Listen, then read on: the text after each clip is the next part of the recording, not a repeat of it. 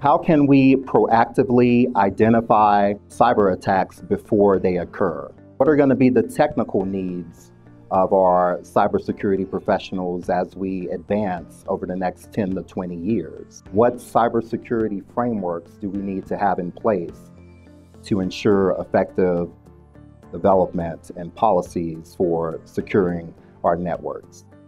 With the rise in the use of blockchain solutions, how does this affect cybersecurity policies and trends as well?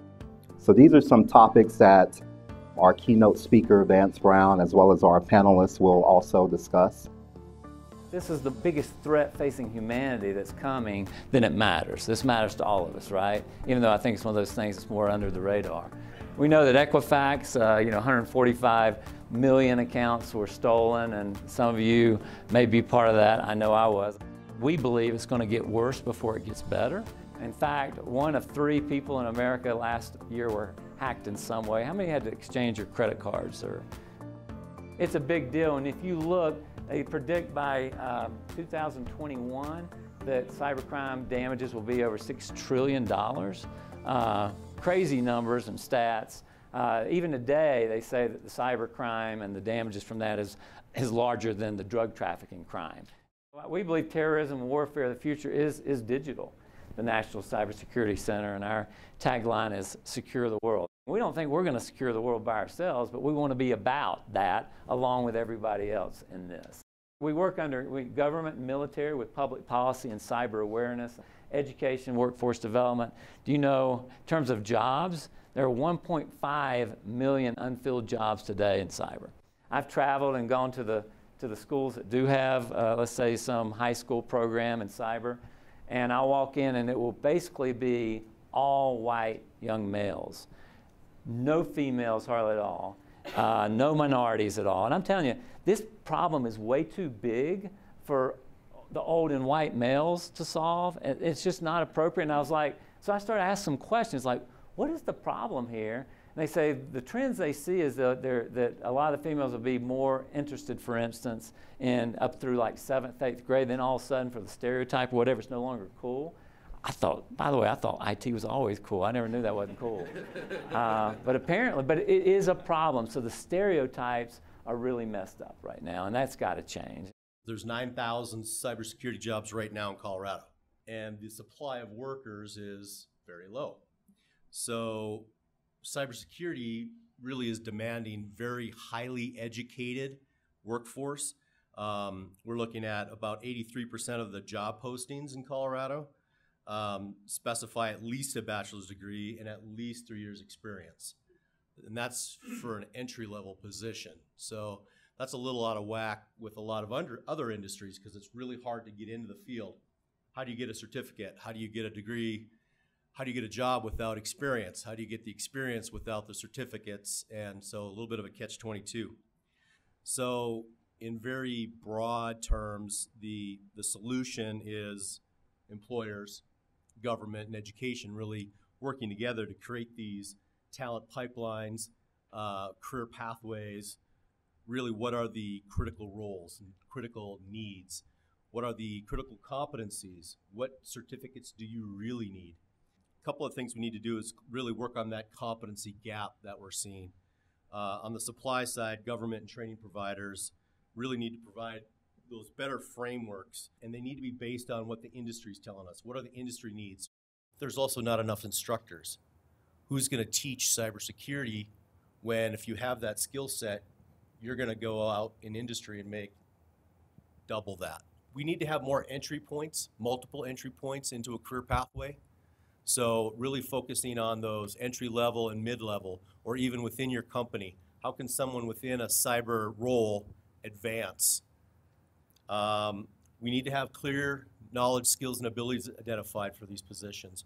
So one of the other things is we need to really work on the disparity between what hiring authorities or people in your company that are hiring these people, training these people, supervising these people, and what HR puts out there.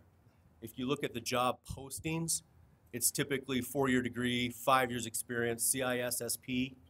That's not entry level in any way, shape, or form. Really, we need to increase the number of women and minorities in the field. We need to recruit them earlier. We need to look at our language. How are we describing? I hear a lot of warfare. I hear a lot of fighting. We need to look at that, and how do we get more women and minorities into the field?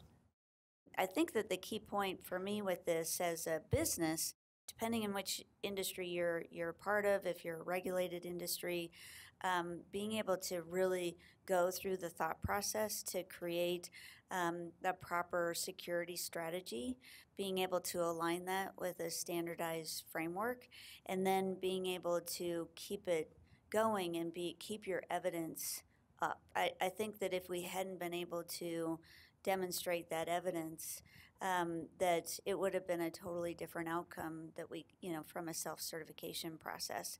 And the amount of manpower of those entities that are actually trying to go through and certify you and get you through the process, they just don't have the manpower. And so I think it's really important for businesses to be able to understand the industry in which they operate, the requirements for that.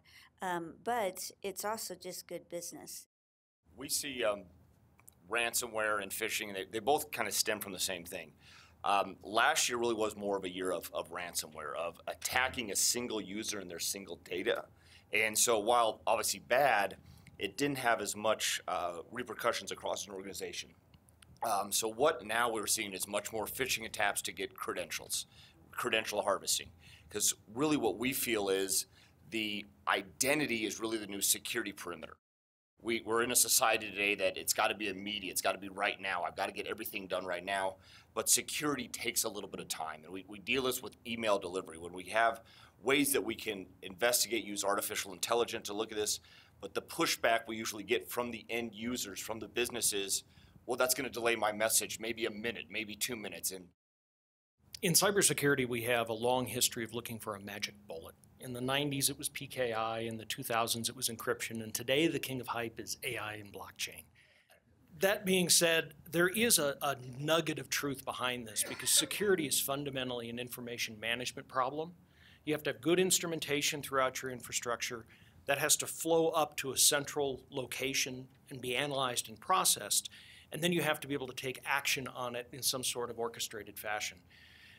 Now, this is mind-numbingly dull work, and it's one of the reasons why we have a lot of transient staff in our security operations centers. And when you have a shortage of jobs like we've been talking about, you don't want to inflict that kind of grunt work on your staff. So we can leverage AI and machine learning, cognitive, those family of technologies to address some of that analytics and orchestration in that automation. Now, the emerging threat here is that we're starting to see adversarial AI. When the bad guys can go out and can use the machine learning platform built into Amazon or Azure or SoftLayer or IBM Cloud or one of the other platforms, they can learn your environment and learn how to change what's normal in your environment and fly under the radar and hide. So it's like any tool, it's good and bad. Blockchain is a fascinating technology. It has the capability and the potential to transform everything from financial services to logistics. It's based on cryptography. It requires an infrastructure around it that's been secured. And like anything, we have to be prepared for it to break, and that includes for the crypto to fail. And that's a topic that nobody's really talking about, is what happens if somebody, quantum computing, some future advance in mathematics, breaks the crypto behind blockchain. So it has to fail gracefully. And that's something key with anything we do in security. How can you run in failure mode safely? If you have malware, for example, in your grid, you can't just turn the grid off. People die. So how do you operate in a cyber safety mode instead of cybersecurity? And whether it's blockchain or artificial intelligence or any other technology, that's what we really have to focus in on. For AT&T, the way we do security is on our network on a given day, we see somewhere around 190 and upwards petabytes of data going across the network. And so effectively what we do is we baseline the network and we look at it and say, what should it look like? And then we look for deviations from the norm where we can then apply a wide range of security tools against those deviations. The deviations could be for obvious reasons, like I could show you an example of what the network looks like when the Super Bowl happens, you'll see big spikes in traffic, and or if a certain event's going on. In that situation, you kind of know what's happening. In a lot of cases, we see small deviations continually across the network on different ports and protocols, and we can correlate those back to cyber incidents, and then we have a security team. And what they'll do is they'll look at that data, they'll identify those threats, and they'll try to develop a response plan. And a lot of what we do now is shifting even more and more. You talked earlier about AI and big data analytics. You know, we generate a ton of data off of the network because of the volume of traffic that we see. And so based upon that data, we can apply machine learning and other tools to look at that data, analyze the data, and look for those deviations from the norm. And we can try to stop the attacks at the network before they affect our customers. So that's basically how we do security at the 100,000-foot level.